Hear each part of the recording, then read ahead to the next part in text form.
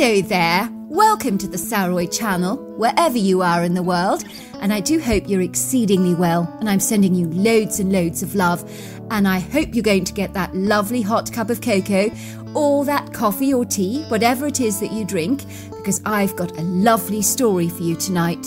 But before we get started, don't forget to subscribe to the channel, click the notification bell, and the thumbs up, and let's get started with tonight's story.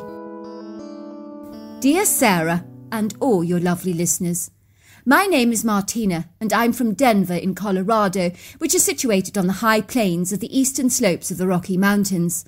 My ancestors emigrated to Denver from Mexico in the 1900s, along the routes of the old railway lines, and we have lived here ever since and never looked back.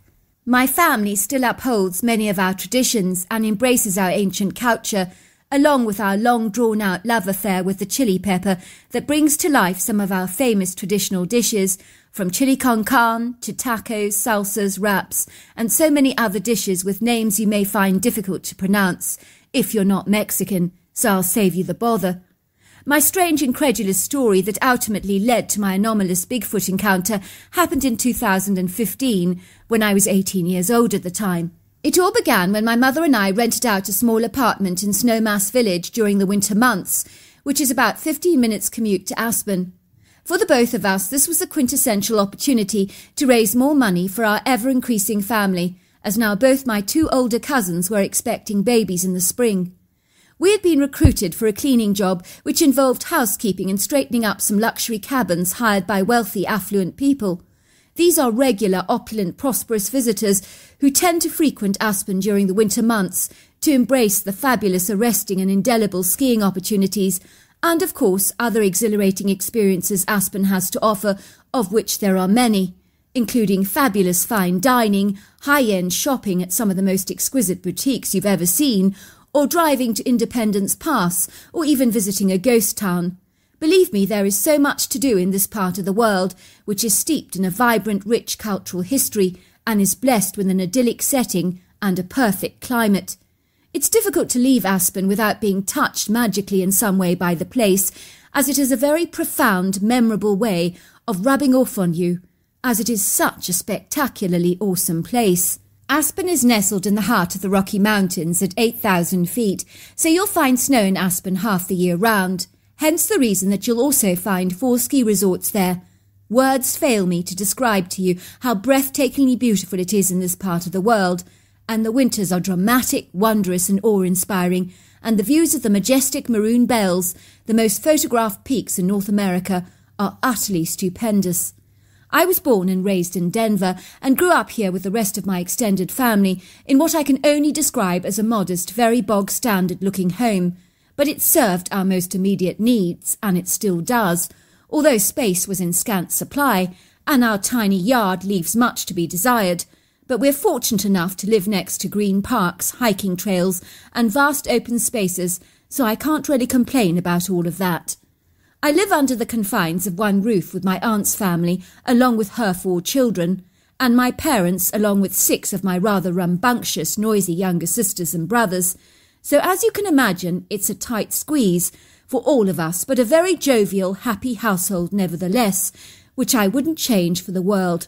Growing up as a young girl in Denver, life was never easy for me, and for many long years my life was incongruously cloaked with a dark veil of desperate unhappiness, which was exceedingly strange, because I had nothing to be sad about, as love was never in short supply in our household.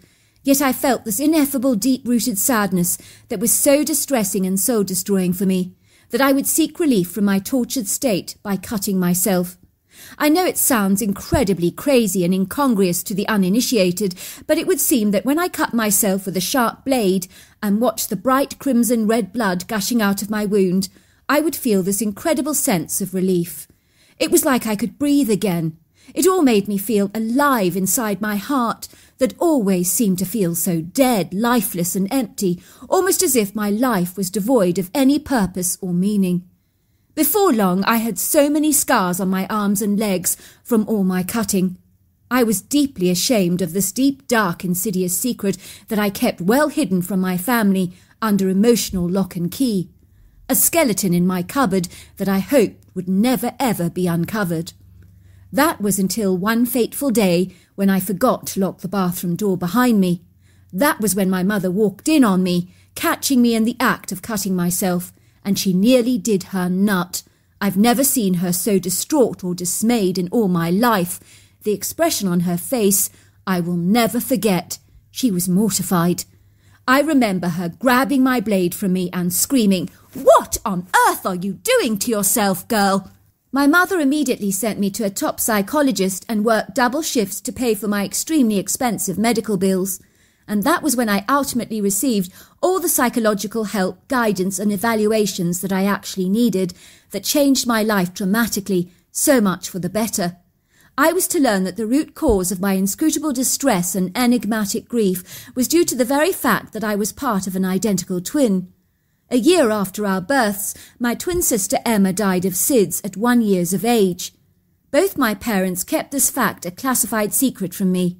They falsely assumed it was best that I was never informed about her, as it could potentially cause me anguish and heartbreak. Growing up, I'd sensed that something intrinsically wrong and ambiguous was missing from my life, which was why I was so unhinged and deeply troubled. Once I discovered that I was part of a twin, it explained away the hollow vacuum that had compounded my life for so very long. I began to heal remarkably quickly, and I felt as light and as free as a butterfly that was emerging from a cocoon to embrace a bright, cheerful and happy world. I ascertained that on a deeply subliminal level I had clearly missed my twin's absence in my life. At last the perplexing, indecipherable mystery had been brought out into the light of day, and the dark clouds had dissipated like the vapour from a steaming kettle. It was wonderful to be alive, and for the very first time in ages I was extremely happy. My psychologist informed me that cutting is indeed a secret condition suffered by many in deep silence, and used as a coping mechanism around the world, much like some people might use drugs, foods, alcohol or even cigarettes to cope with something very stressful, and that did make me feel a lot better about what I'd done. We had never been a wealthy family by any manner of means, but we've always been a devoted, close and loving one. We've often struggled to get by financially because things can get tight from time to time, with so many hungry mouths to feed.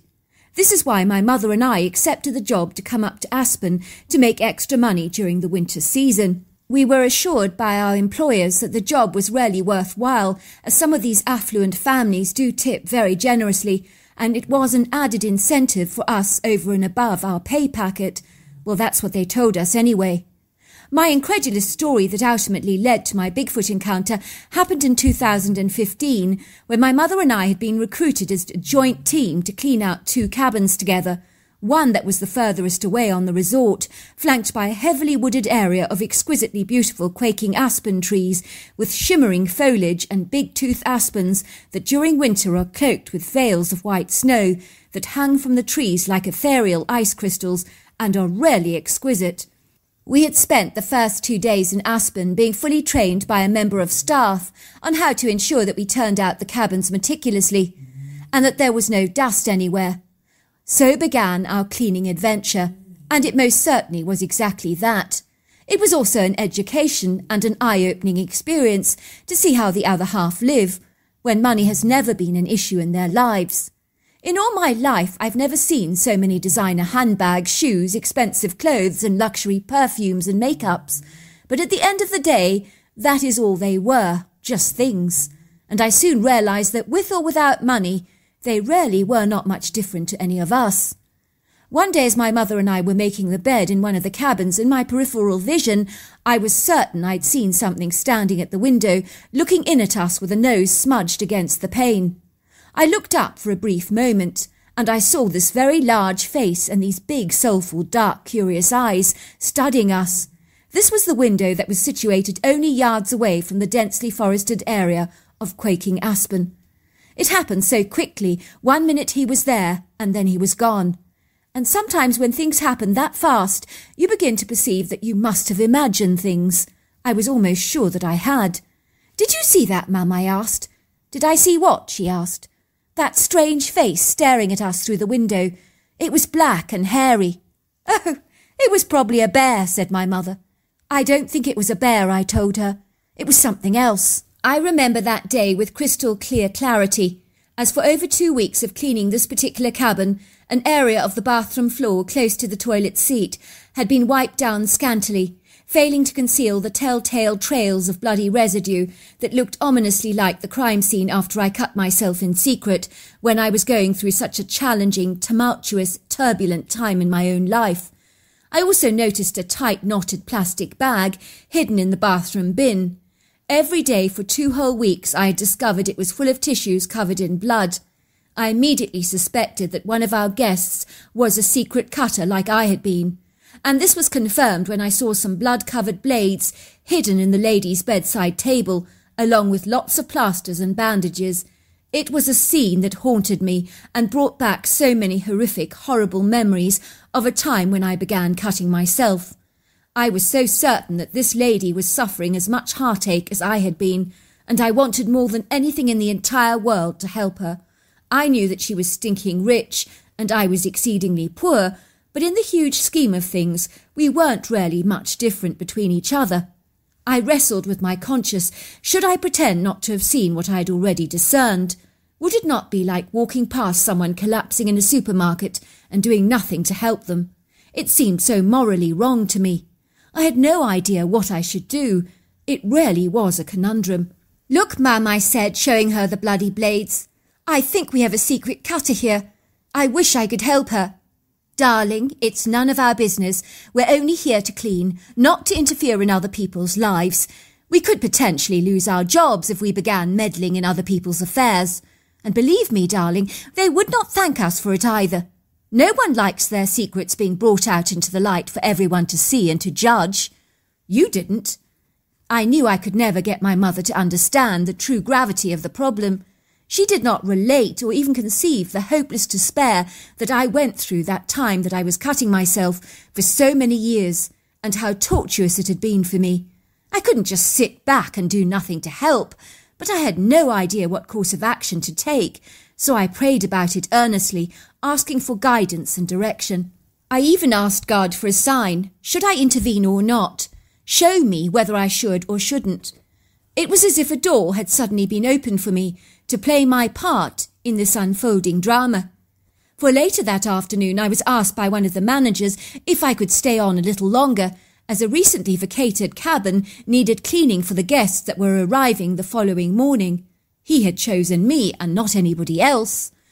"I know it's late in the day," he said, "but the cleaner has suddenly taken ill, and I need this job done pronto." "I'll do it," I said, telling my mother to go back to Snowmass, and I would return later that evening. After the cleaning job was finally completed and I was satisfied that the cabin was indeed presentable, I ambled casually towards the cabin that I'd been cleaning earlier on in the morning. I decided that the best course of action to take was to talk to the lady's husband in private. I would tell him what I'd uncovered about his wife. I knew I risked losing my job for interfering in other people's business, but how could I just sit back and do nothing either? I felt that I'd been guided to speak to this man, as the path had been supernaturally cleared for me after my prayer. As I approached the cabin, I determined that no one was actually there, so that was when I decided to kill some time while I waited for the people to come back, by exploring the woods that flanked the cabin to see if I could get any sightings of the strange critter that I had observed earlier on in the morning, staring at me from the window. I was inquisitive about what it was, and was pretty certain it hadn't been a bear. I was eager to get to the bottom of this intriguing, insidious mystery. I began hiking into the woods, and was glad that I was wearing appropriate shoes, as the snow was very deep. That was when I observed these very large footprints in the snow that looked human, only infinitely larger, as the size of these feet were massive and were possibly 18 inches long and 8 inches across. I noticed that the curious footprints trailed deep into the sylvan. I hasten to say curiosity got the better of me, and I was not embroiled in thoughts for my own safety either, which was exceedingly odd. In fact, on the contrary, I didn't give the matter a moment's consideration, as I was desirous to follow these footprints to see where they ultimately led. Nothing was to prepare me for what I would encounter. I stealthily followed the footprints until I observed the dark silhouette of a very large critter whose gargantuan dark brown form was pronounced against the vast undulating expanse of glistening crisp white snow. Luckily, his back was turned away from me, and so I quickly took cover behind a rocky outcrop and surreptitiously slid my tiny pair of binoculars out of my handbag to focus in on the critter. I nearly dropped them in astonishment when I realised at once that this critter was no bear. But what on earth was it? This stocky, bulky, hair-covered critter possessed overlong arms and huge human-like hands, and was easily over 7 foot tall and 600 pounds. In a trice it turned around to face my direction, although thankfully it did not discern me. That was when I realised the gravity of what I was seeing, as the humanness of this creature was nothing short of extraordinary. I could hear the involuntary loud thumping of my heart pounding violently in my chest, and even feel its intense vibration as my shaking hands kept watching the critter with a mixture of awe and total wonderment. Then it suddenly dawned upon me like a bright spotlight illuminating my thoughts. Could this be a Bigfoot, I wondered in awe? Of course it was. It couldn't be anything else. I'd always perceived that Bigfoot was a creature of fiction, but I do remember an uncle of mine telling me once that it was highly likely that creatures of fiction may have existed at one time in our reality, like unicorns or elves, and as a young child that idea had always appealed to me, whether it was true or not. As I was considering all this in my mind, my binoculars fell onto the ground with an almighty loud thud, and I was thinking, "Oh no, please, don't let the creature see me." But it was too late. In seconds, the Bigfoot was standing literally 5 feet away from me. For a moment, I was filled with the most gut-wrenching fear that can only imagine is similar to what you might feel standing in the presence of a dangerous predator, much like a lion, tiger, or elephant. For indeed, this creature was built like a rhino and demanded immediate respect. It was easily as intimidating as any of these aforementioned remarkable beasts, maybe even more so. I knew at once that this critter could kill me in a heartbeat without even breaking a sweat, as he was built for speed, power and strength. Every part of his Herculean body was rippled with dense, sinewy muscle. I remember I wanted to run away so very badly, but I just couldn't. I don't even know why. I just stood there staring at the critter, feeling sick to my stomach, and I could taste the nausea rising up at the back of my throat. In that moment I was certain I was going to die. I do not remember a time ever being this terrified by anything before in my life. In fact, my fear level was off the charts. At closer inspection of the prodigious critter, I knew he was the one that had been staring at me through the cabin window earlier on in the morning. I realised by the expression on his face that he also recognised me, and he seemed so delighted to see me, almost as if I was an old friend of his. The critter pointed towards the cabin and then to himself, and I knew he was saying, "I saw you this morning through the window." He began to make a few excited whoops. Whoop! Whoop! That actually made me laugh. In that moment my fear dissipated as fast as the steam from a cup of hot coffee. I pointed towards the cabin and then to him, and I said, "Yes, that was you this morning." The expressive, unusual critter whooped again. Whoop! Whoop! It was like he was saying, "I can't believe it's actually you. And you came all this way just to find me." And I suppose in a strange, curious way, I had done so. That is what I sensed he was actually saying to me, with his exuberant, garrulous chatter that sounded a lot like gibberish. It was incredulous to observe how human this extraordinaire creature was close up, because his deep-set golden-brown eyes were intelligent, discerning and kind. I didn't even detect an ounce of malice or aggression towards me on his part. I noticed his leathery grey face was incredibly human-like. His dark nose was flat against his face, and his pronounced brow ridge furrowed with deep wrinkles. I could swear the critter was actually smiling at me as its long, thin lips twitched up at the edges. For a long while the critter chatted away jubilantly, and I nodded at him as if I understood everything he was saying, although of course I didn't. I did discern that every time he was happy about something that he was telling me in his chattering language, he would make a low whooping sound. I know people talk about Bigfoots making high-pitched whoops, but these ones were very conversational and expressive, more like an exclamation mark or something being very good or exceedingly pleasing as part of a strange language. All of a sudden we could hear the sound of human voices talking to each other coming towards the cabin. And that was when the critter suddenly became very self-conscious and self-aware. He became reticent and began gliding away, moving his body with such a seamless grace. He looked like he was floating on top of the snow, and one of his strides was easily equivalent to about 5 feet. I realised that by nature, although curious, he was also evasive, elusive and reclusive. I was sad that he had gone, but I realised that the voices were coming from the people that I was intending to visit.